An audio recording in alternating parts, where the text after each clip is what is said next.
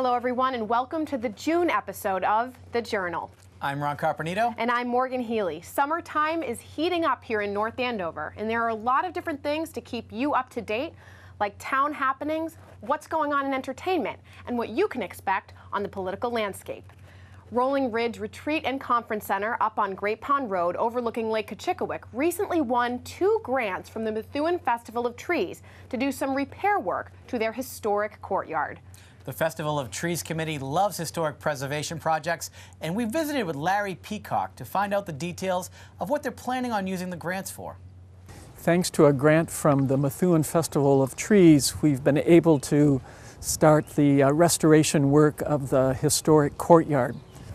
One of our board members who lives in Methuen told us about the grant and that the Festival of Trees loves historic preservation.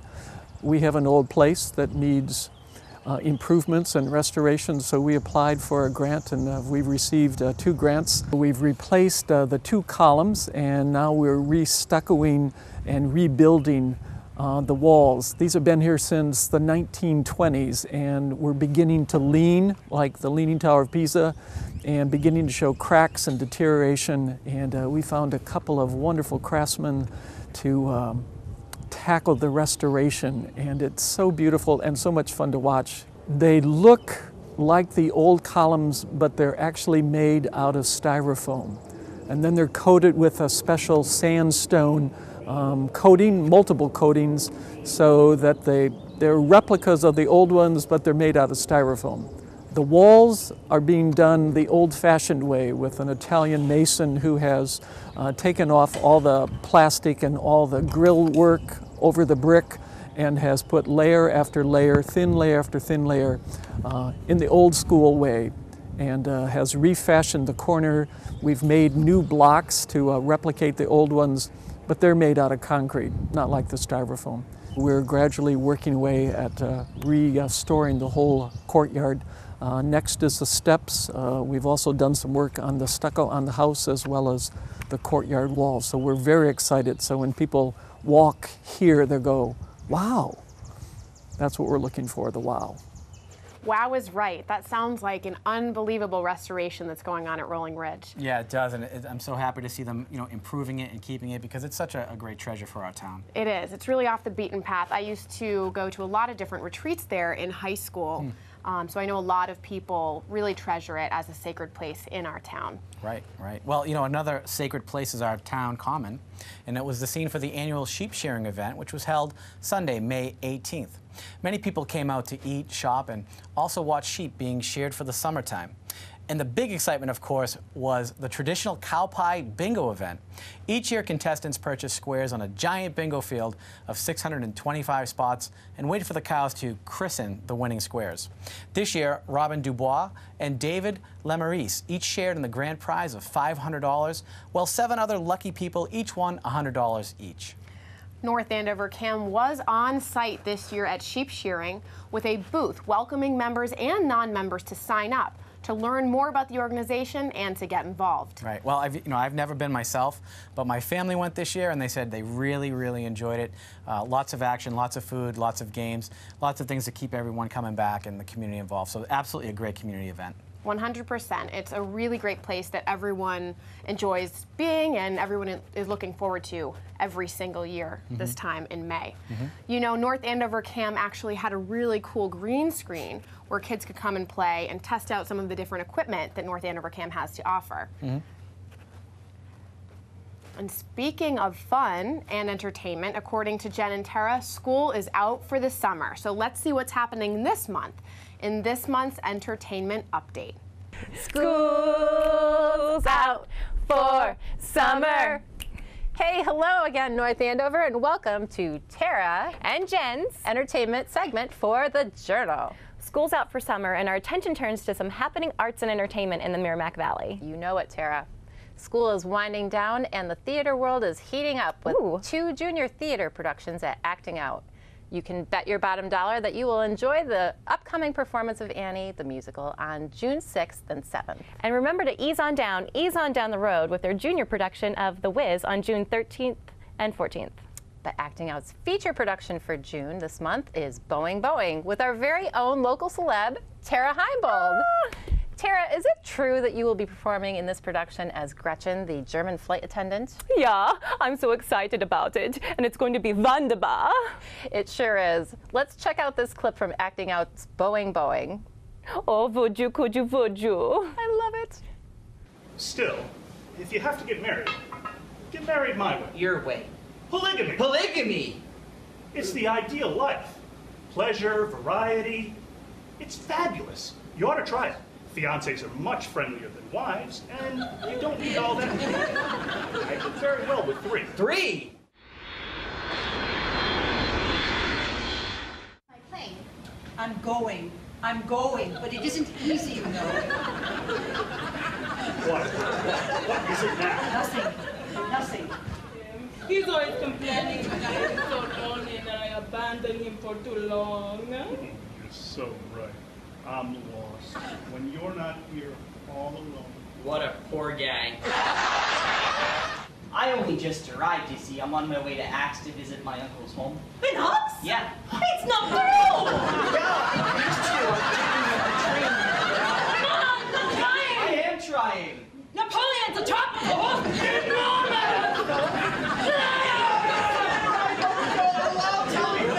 It's not impossible.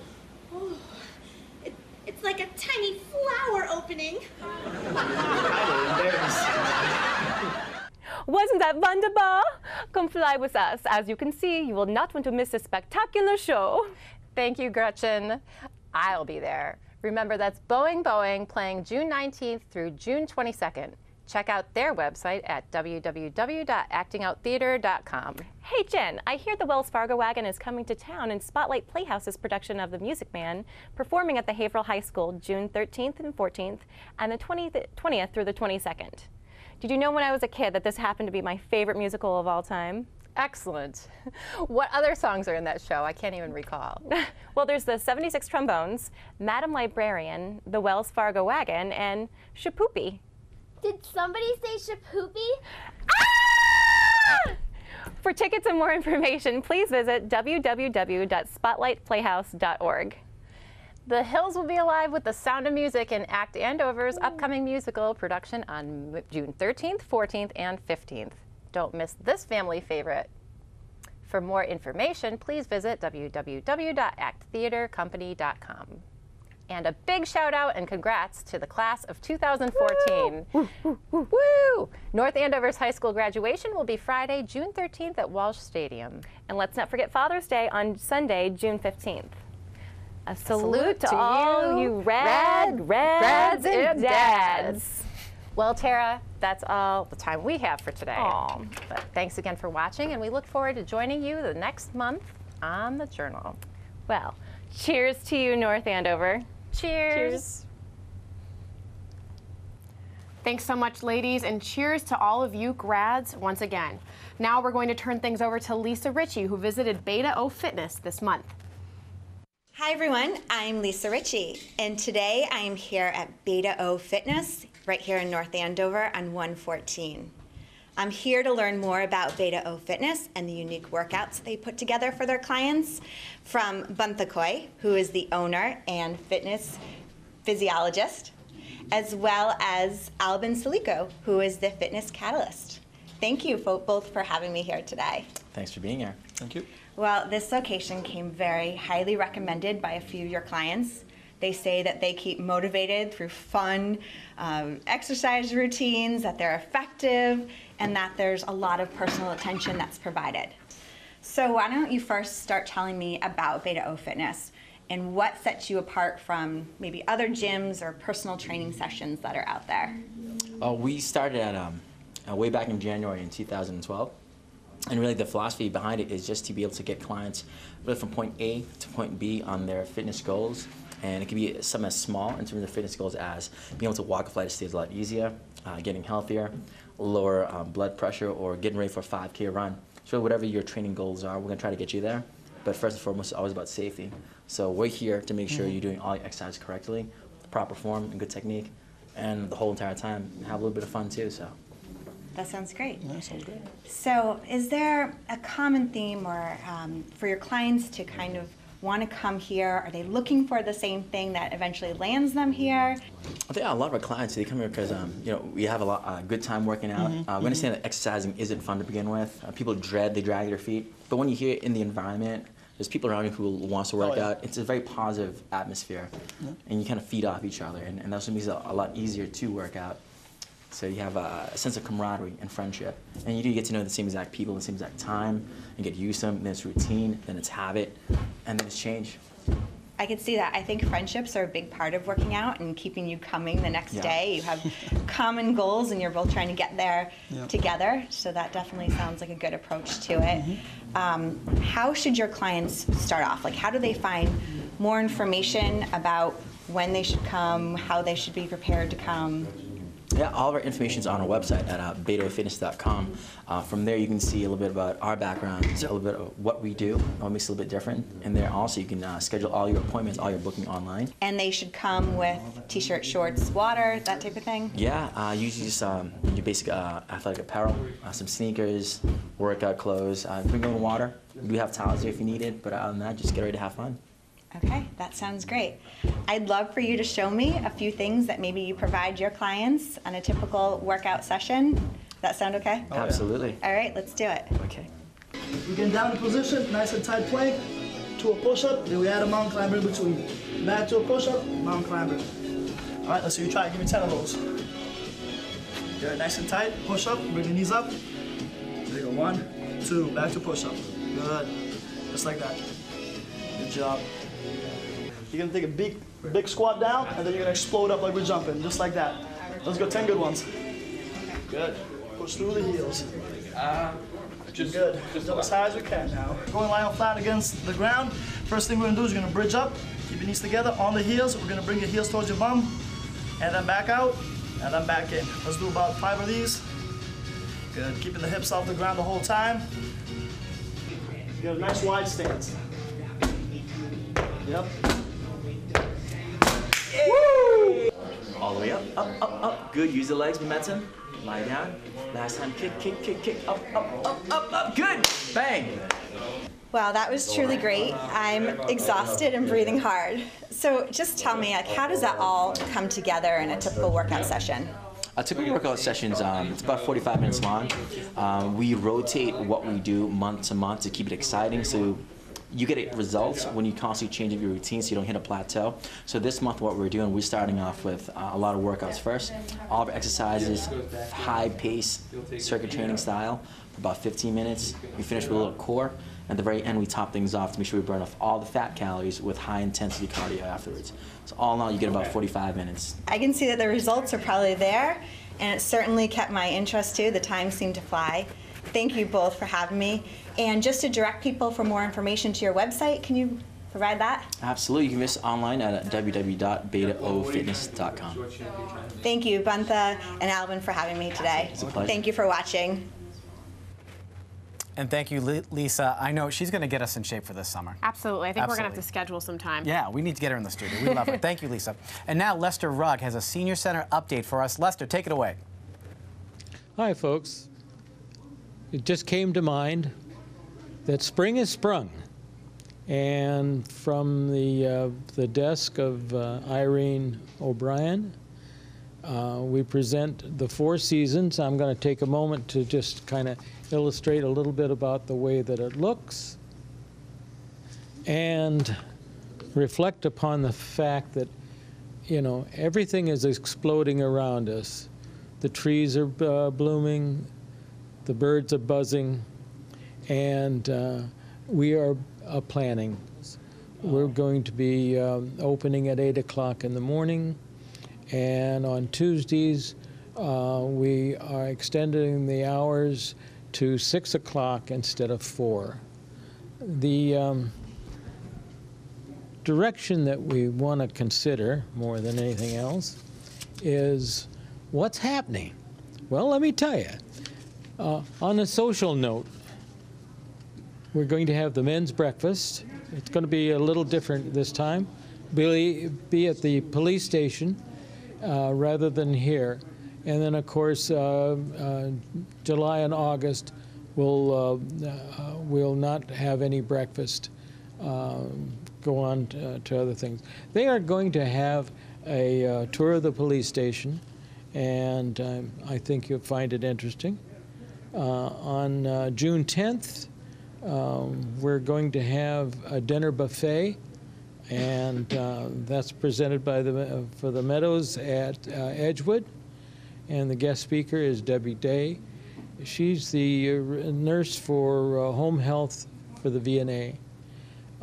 Moving on from there, Mystery Ride, and of course, the Mystery Ride is on Thursday, June 12th.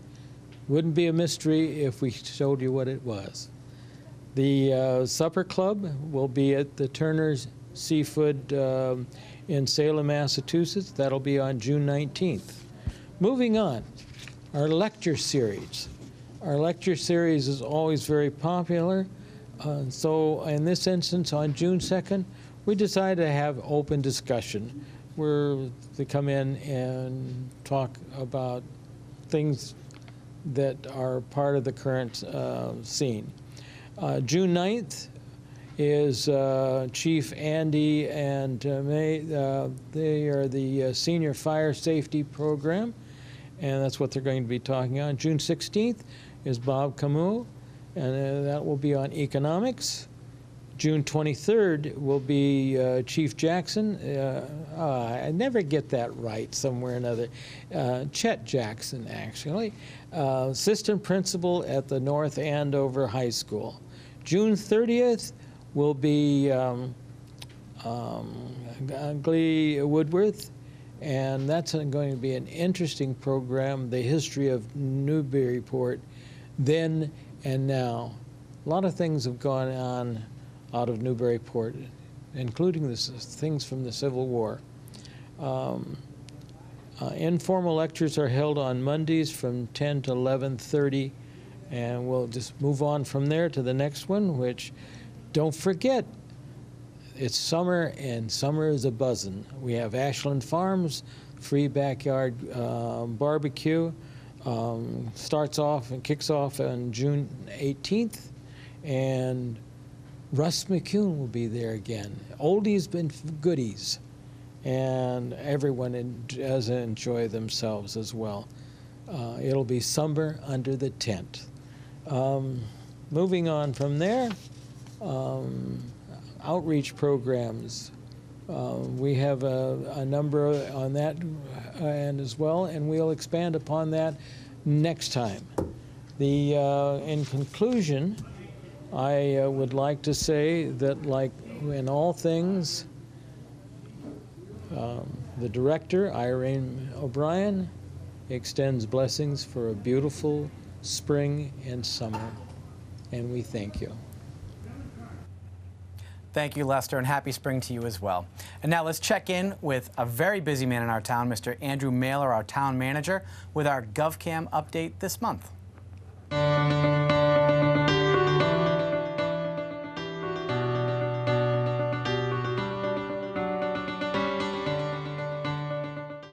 Hello everybody, welcome to this month's episode of The Journal, and I wanted to spend some time with you today around the topic which is commonplace right now in municipal government, but probably wouldn't be super familiar to the residents of North Andover, and that's called OPEB. OPEB is an acronym for Other Post-Employment Benefits, and is subject of a lot of debate and discussion throughout the Commonwealth of Massachusetts, in cities and towns, and certainly throughout the nation. In essence, what it references is the liability associated with providing health insurance benefits for active and retired employees. And not long ago, GASB, which is the Governmental Accounting Standards Board, required municipalities or government entities to report this liability. So if you think for a minute that we every year through the town meeting process appropriate an amount of money for health insurance, so the current year cost of providing health insurance to our employees and retirees. The town meeting that would have taken place when this airs probably a week ago or so, that amount is approximately $10 million. Well, OPEB refers to those costs associated with paying those health insurance benefits not only in the current year, but the cost into the future as a result of paying those benefits to the point in which an employee passes away or a retiree passes away. To give you an example, if we had only one, somewhat farcical example, if we had only one employee in the entire town of North Andover government, and that employee took the town's health insurance, and that health insurance cost us, the employer, $10,000, then you would expect that $10,000 to appear in the budget as part of the town meeting process. But what OPEB refers to is what is the cost of that retirement benefit from when that employee, from now to when that employee passes away. So let's assume for a minute that the employee is 50 and mortality tables say they're going to pass away at age 80. So it's the cost of health insurance for those 30 years. And if we use the example that I gave at the beginning of this, which is that the cost is $10,000 to the town for that health insurance, times the 30 years, then the OPEB liability is $300,000. Where the current cost, as I mentioned before, that would appear in the budget is $10,000, that liability, or OPEB liability, is $300,000. Well, most recently we've calculated or had a report completed as it relates to what that liability is, because we're now required to report that liability on the town's financial statements. And when you look at the cost of that OPEB liability, it really is a staggering figure. It's been calculated to be $100 million. And the real concern right now in the municipal business is whether or not, at some point, the federal or state government requires us to pay that liability rather than just reporting the liability. So today our job is just to calculate that liability, $100 million. The question in the future is whether or not we're going to have to pay for it. And it's a real concern.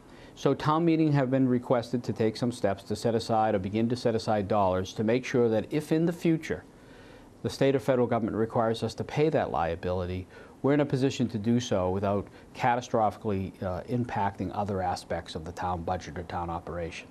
So again, I wanted to give you some sense of something that's happening in municipal government that there'll be more a conversation about over the next several years.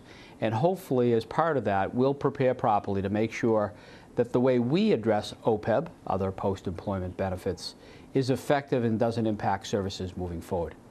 Thanks again for listening, and I know this topic is somewhat confusing, and if I can be of any assistance in explaining it further, feel free to shoot me an email through the town's website. Thank you.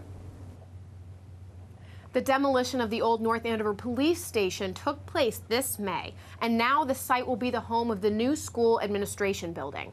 The building is centrally located between the high school and the middle school and is also in close proximity to 2 elementary schools. June is not only the month that summer officially kicks off, but it is also National Dairy Month, as well as Adopt a Cat Month. On Saturday, June 7th at 6 p.m., the North Andover firefighters will play a softball game against former and current New England Patriot players. The event is a fundraiser for the fire department. The North Andover Youth Center will be holding their Walk for Youth on Sunday, June 8th from 11 to 12, with fun and games following the walk from 12 to 2. The proceeds will go towards increasing programming, services, and opportunities that the Youth Center offers, as well as enhancing the equipment and the building itself. North Andover High School graduation will take place on Friday, June 13th at Walsh Stadium at 6 p.m. The Museum of Printing will hold their 11th annual Printing Arts Fair on Sunday, June 15th, which is a nice Father's Day family activity. The event will feature crafters and demonstrations of various printing methods. Don't forget to sign up for the 4th of July road race. The road race is put on by the Borderline Running Club, and proceeds will directly benefit the Senior Center. June 15th is also Father's Day, so make sure you do something nice for the dads in your life. Stevens Pond will open for the summer season on Wednesday, June 25th. Season passes can be purchased by North Andover residents at the Youth Center for $75. And Stevens Pond will also offer 2 sessions of swim lessons for children ages 4 and up. North Andover CAM will be offering summer programs this season for students entering grades 4 through 8 in July and August. There'll be a week-long media camp covering filmmaking skills and also a stop-motion animation workshop. Well, that's it for this month on The Journal. If you have an event you would like mentioned, email us at thejournal@northandovercam.org. For North Andover CAM, I'm Ron Carpenito. And I'm Morgan Healy. Thanks so much for watching.